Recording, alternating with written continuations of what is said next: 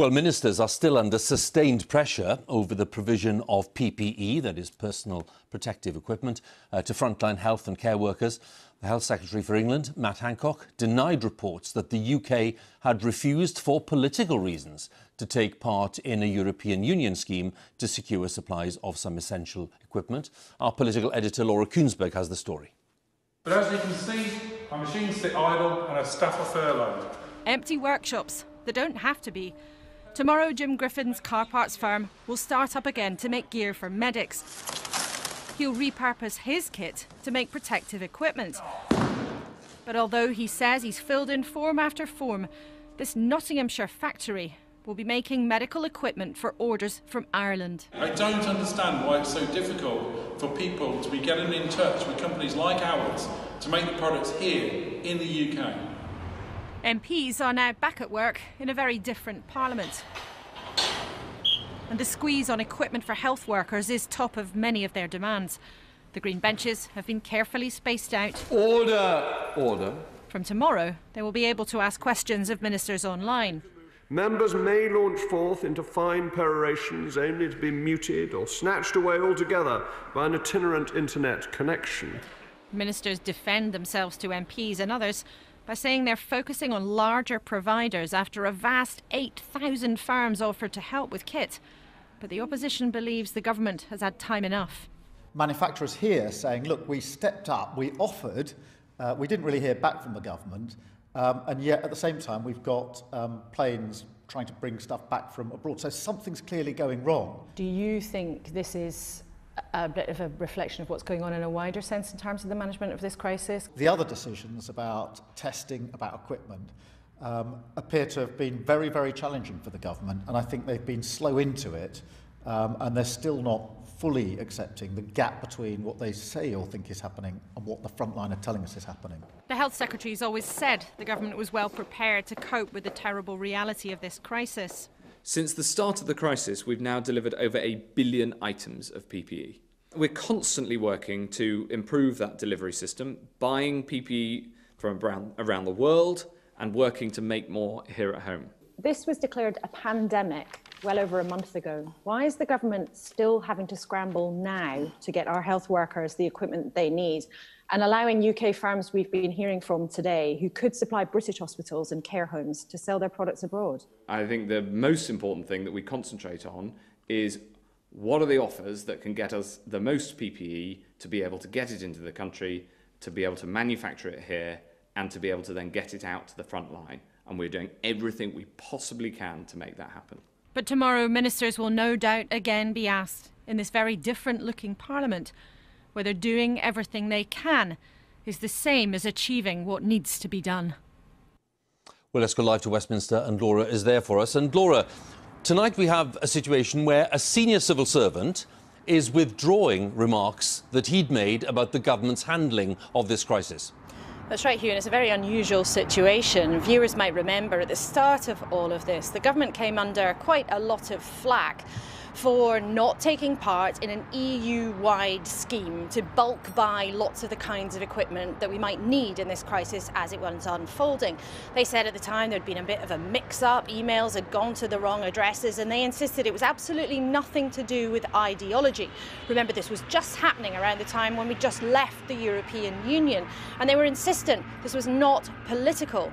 But then today, Sir Simon MacDonald, who's just about as senior as you can get round here in the civil service, said something completely different. He said that there had been a political decision, but then was almost immediately contradicted by the Health Secretary, Matt Hancock, who said that wasn't the case. And then tonight, this very unusual retraction from someone like that official, saying there'd been a misunderstanding and he was wrong. Now, this is more than a matter of just he said, she said, and it's quite hard to get to the bottom of exactly what happened in this specific issue. But it is another reminder that on this specific question of making sure that medics and people working in care homes have the right kit that is is vital to dealing with this crisis.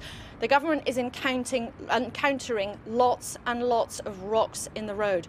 And I'm sure that this is something, when the first Prime Minister's questions in this strange new Parliament that's gradually returning, will be something that will certainly come up from MPs, perhaps on the Tory benches, as well as from the opposition. This is an important and difficult issue, and no one really expects the government to fix it overnight, even though there's no question they're working very hard to try to do so. Laura, many thanks again. Laura Kuensberg there with the latest at Westminster. Well, for weeks now, health experts have been emphasising the importance of boosting the capacity to test people for coronavirus. The government's target for the UK of 100,000 tests a day by the end of this month is widely regarded now as unrealistic. Current testing levels are nowhere near that figure, but home testing kits are now being given to some key workers, as our health editor Hugh Pym explains. Des is a prison officer on his way into a drive-through coronavirus testing centre. Window down now, yeah? As a key worker, he can, in agreement with his employer, get a test to confirm whether he's fit to stay at work or return from self-isolation. I'm going to get you to say R and just try a continuous R for me. That's really good. You're doing a simple throat and nasal swab and the job's done. He has to wait a couple of days for the results to come back. Thank you. Well, I was coughing at work and colleagues didn't want to work with me, which is fair enough. Some of the prisoners as well were thinking, whoa, hang on. So, yeah, I was sent home and sent down here, which I think is fair enough. There's a network of testing centres for key workers like this around England, and a similar drive-through site near Aberdeen Airport. And home testing has started this week in England, allowing key workers to take their own swab samples and send them off for analysis. The number of tests carried out each day on patients and essential staff has risen to around the 20,000 level since data was first available earlier this month. But that's still well short of a government target of 100,000 tests a day by the end of April, less than 2 weeks away. That target, set by the Health Secretary Matt Hancock, is for the number of tests carried out. Testing capacity is another matter. Facilities like this can be set up, which aren't fully used. The real aim is to secure the testing capability that the country needs, and I'm confident that we have that and we'll be able to allow the country to respond with the testing that is required. Are you confident you can get to the 100,000 tests a day level by the end of April? Well, you need to talk to Secretary of State about his target, but we are confident that we have the lab capacity to deliver the testing service that the country needs. The swabs are brought here to one of 3 so-called mega labs. This one in Milton Keynes has been created at an existing research centre. Management here got a call in late March saying they were going to be part of a national virus testing effort. Equipment was lent by laboratories all around the country. It was brought here by the Army, the Navy, and even in cabs. Testing started a few days later. Soon they'll move up to a 24/7 operation. The manual process at the moment will support many thousands of samples a day, and as the automation develops, then that's going to rapidly escalate into tens and tens of thousands of samples a day. Those tens of thousands will be part of the move towards the government target, with volunteers like Beth, who's a research student, helping out. It's really nice, it's really rewarding to be able to contribute. I've got a lot of friends who are on the front line, healthcare professionals, and to be able to contribute and help them out in a way, it's good. Overall, there's a drive to escalate testing capacity, which will be crucial if there's a second spike in cases later in the year. Whether it's all enough to hit the government's target this month is another matter. And Hugh was with me now. There was talk at the official briefing today, Hugh, of a vaccine.